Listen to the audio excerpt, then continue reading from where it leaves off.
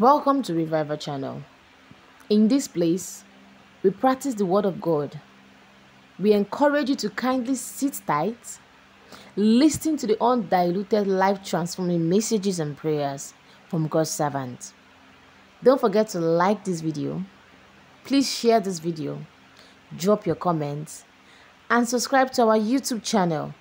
Turn on the notification bell as well for new content when being uploaded. Stay blessed. Thank you. Number one, you are God's best. Number two, you can do whatever God says to do now. Number three, you are the hope that the world is waiting for.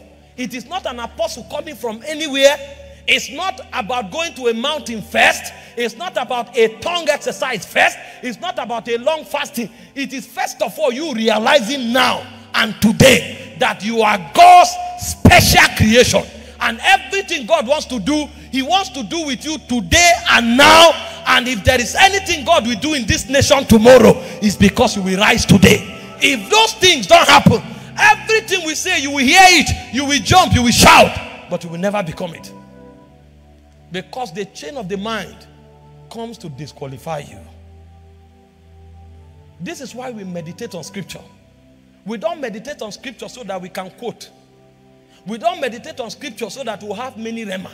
We meditate on scripture so that our mental faculty can be reconstructed. Because the scriptures come to give you illumination. The scripture come to redefine yourself to you because you don't know yourself.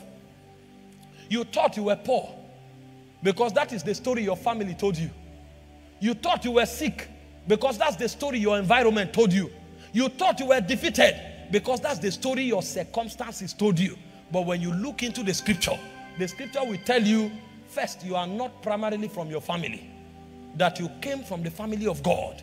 When you look into the scripture will tell you, you are not what your environment calls you. There is another name that your designer called you. And until you begin to walk in that name, messages will only come to excite you. If I begin to talk about mystical things now, everybody will be shouting. But how will it profit you if you don't first of all realize that today and now you are God's choice? How can it profit you? You know, it's a transition conference and I say I want to lay foundation. How can it profit you if you think the hope of Ghana will come from somewhere else and not you? How can it profit you if you think revival will come from somewhere else and not you? How can it profit you if you think the solution we are looking for is in another place and not with you? No man transits except as there is a mental shift. And the mental shift begins from you discovering who God says you are. And when you discover who God says you are, you take it the way God says it. Your job is to believe it. God's job is to perform it. And I will tell you, you will battle this thing until it becomes real. 4 days ago or 5 days ago, I went to preach about divine health. And I spoke some very powerful words. So powerful that if you heard it, you would think I was arrogant. Just professing and releasing my faith. And when I went back home, I just took off my dress to go take a shower. And instantly, there was a paralyzing pain that hit me from my backbone down to my waist. I couldn't even bend down. And the moment the pain hit me, fear hit my heart. Because the devil will open all of those channels for you to give allowance to it if your mind has not been doctored. You know, he said, giving no place to the devil. Fear hit my heart. What would I have said? Is this paralysis? He was waiting for me to accommodate it. And instantly, because my mind have been prepared for battle, it is not about a message we preach from the altar. It's a life we live, because as you begin, you will discover that this is warfare. You will live here today and say, I am the hope of Ghana. And suddenly, calamity will come from everywhere. The idea is because they want to stop you from thinking like that. Because the moment you begin to think like that, you begin to generate power. The spirits know it, that it's according to what you think before what you say. So they will never let you think what you ought to think. They would accept it when you hail somebody. They will accept it when you look up to somebody. But the moment you want to look within and say the answer is here, they begin to fight you. And I would have become paralyzed. The pain struck me, I couldn't bend. And instantly, I said, no, we don't fall sick. We don't fall sick. I said, no, we don't fall sick. Let no one in Zion say, I'm sick. I can't be sick. I started fighting it from the mind. The pain was in my back, but my solution began from my head. A lot of believers don't know it. They think paradigm shift is about coming to release power, laying hands on them. If nothing happens to your mind, there will be problem. No matter the impartation you receive, you will go back to where you came from. It has to begin from here. We don't fall sick. See what you baby believers do. When you talk like that, they are waiting for something to go wrong. And when something goes wrong, they'll say, we said it. They were arrogant people. They were arrogant people. I have told myself again and again that I can't be involved in an accident. Even if the devil plans it, something will shift it away. I've told myself, see, there are things I believe. Right now, for me to fail, I have to go back and meditate for at least 2 years to be able to believe I will fail. I'm telling you, you have to retrain me to believe that I can fail. As I'm talking to you now, if I want the power of God to start moving, I can make it happen now. Not because an angel will enter this building. I have come to know that I carry so much power that anytime I want to release it, I can release it. Anytime. I will literally contain myself. That's how paradigm shift begins. Sometimes you lock yourself in your room. We call it contemplation. There is something it does for you. When you begin to contemplate on the word of God, as you contemplate, you begin to generate pictures. When you read the story of David, see what you will do. Remove David from the Bible and put yourself there. That's how we do contemplation. When you read the story of Paul the Apostle, remove Paul the Apostle from the Bible, put yourself there. It says handkerchiefs and aprons were taken from the body of Paul. And when they touched the sick were healed. When you are reading it, quietly and honorably, respectfully remove Paul from there. And put yourself in that place. Think on it, meditate on it until you see yourself, handkerchiefs being carried from you and they begin to cast out demons. That is what Christianity is about. It's not to read it and come to quote it. The scriptures you have been quoting, how many of them have changed your life? They told you David came before Goliath, the giant of Gath. He was 9 feet tall. He had 6 toes and 6 fingers. And when he showed up, the young man was not afraid. And then you remove David from there, you put yourself there. Your heart will break. If you are able to picture Goliath first. So when you are studying the Bible, don't be in a rush. I'm coming to teach you. These are powerful spiritual principles. When you are reading the story of Goliath, take time to understand the specifications of Goliath and create that mental picture in your head. And then take time to create your own picture and put yourself before Goliath. You will see that he is 3 times taller than you. Don't rush. Look at his 6 fingers. Look at his 6 toes. And see Goliath shouting. And see the way the army of Israel was fidgeting. A whole army was afraid before one man. And then a little boy shows up with the right mindset. And then he stood. How was he not intimidated? How can you stand before a man 3 times taller than you and you are not intimidated? You will put yourself there. It may take 3 days for that scripture to enter you. Because you can't imagine it. But when you do it again and again, a day will come. Any scripture you read, you enter there. And after a while, you will discover this is not a mental thing at all. Because your mind is a gateway to reality. When you meditate, a point will come. You will now discover that you will begin to literally travel to those places. The first person I heard it from was Pastor Chris. He said most of the scriptures he saw, he has gone there. What? I said, is this how this works? I will carry a scripture. And then you see that Jesus came. A woman was bent over and he stood. I'm imagining how he stood. Ought not this woman, being the daughter of Abraham, who has been bound these 18 years to be set free? Woman, thou art loose. I'll say, thank you, Jesus Christ. I will remove Jesus from the scripture and I will put myself there. And then I will find myself standing before a woman who was bent over. And I will say the same thing Jesus said. See, when we come out and you see us walking, It's not an act for the stage. It's the pictures we have seen in the spirit. So when we come out, we play it out. When we are going to lay hands on people, sometimes we stand, we stretch our hand. We have seen this thing in our mind 1,001 times. And when we play it out, it must work. That's where paradigm begins from. You want to be a politician and you are looking for who to follow. No, that's not where to start.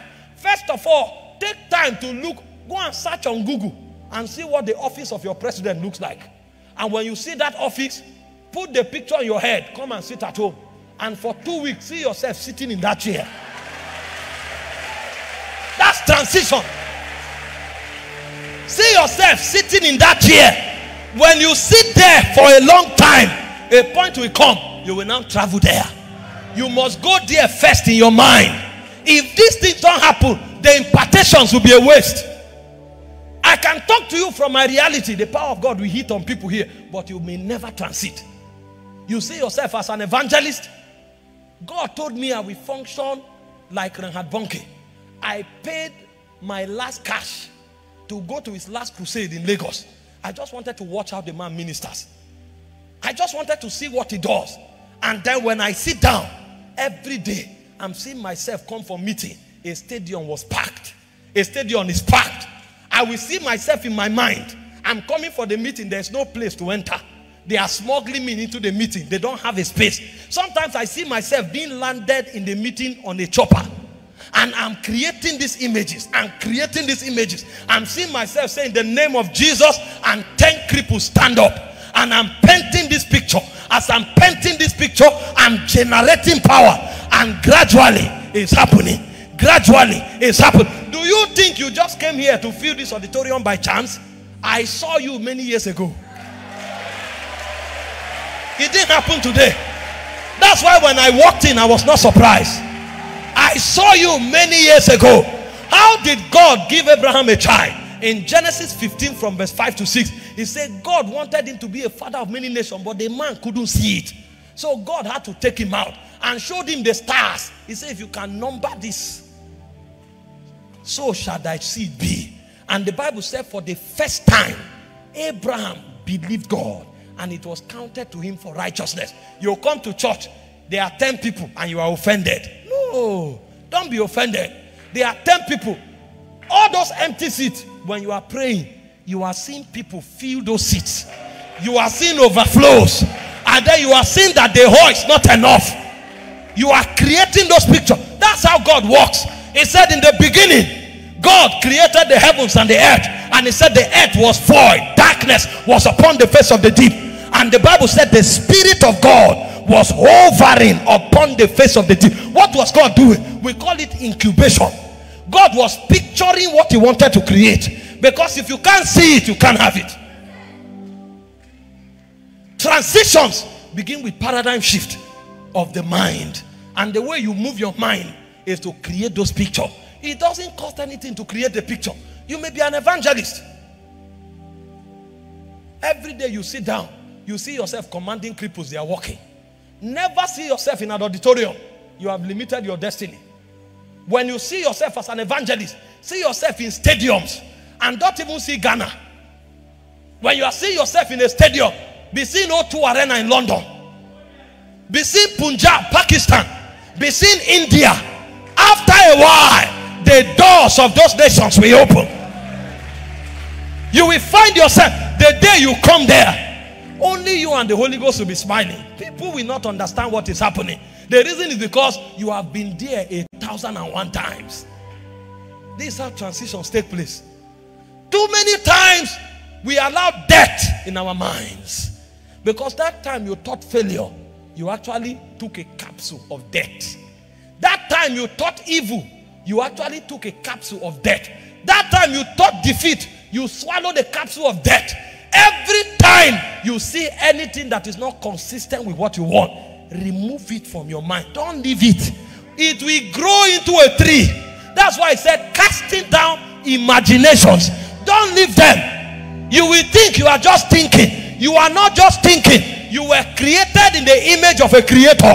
And so everything you think can become created. So it said casting down imaginations and every high standing philosophy of the mind that upholds itself above the knowledge of God. Never accept defeat. If somebody tells you refuse it, they can call it arrogance. That's their business. You are securing your future. Don't allow people get you to a tight corner in your mind. It begins from the mind. He said, as a man thinketh in his heart, so is he. How come you say you are a footballer and you have never seen yourself playing with Messi? You have seen yourself playing with Black Stars of Ghana. You will remain in Ghana. When you are thinking, find yourself playing with Messi and be angry with Ronaldo that he didn't give you the pass. In your mind, you are offended at Ronaldo. Why did you give me the pass? And then you don't know how God operates.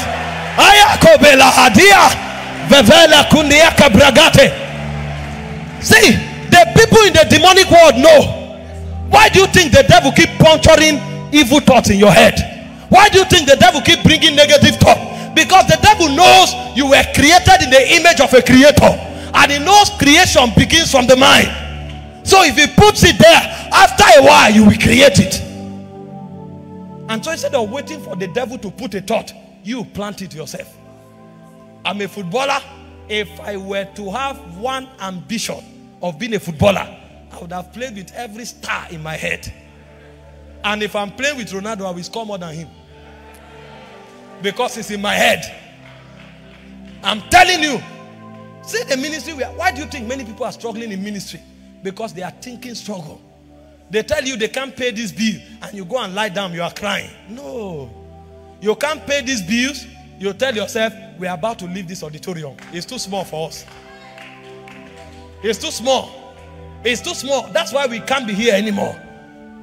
You say you are hoping to be a healing evangelist, and you have not raised cripples in your mind. Who told you you will ever raise them in the natural? You have not opened deaf ears in your mind. You have not opened blind eyes in your mind. And you are thinking you will ever raise the dead. It will never happen. Because your reality begins from your mind. That's why God put it there. You are a businessman. You are still seeing yourself in one shop. It begins here. As a man thinketh in his mind, so is it. There are many things I will teach you tomorrow. But these are basic foundation. And I'm keeping it basic so you can understand it. The reason you have the Bible is to help you think. Is to help you create pictures. That's why they wrote stories there. They didn't write stories for you to talk about them. They wrote those stories so you can put yourself there too. Because if God did it with one, he can do it with you. He sent his word to Jacob, a lighting upon Israel. The things that were written aforetime, they were written for our learning, so that we through patience and comfort of the scriptures might have hope. I'm not just reading about Paul to talk about Paul. I'm not reading about Peter to talk about Peter. When I read Paul, I become Paul. When I read Peter, I become Peter. When I read Jesus, I become Jesus.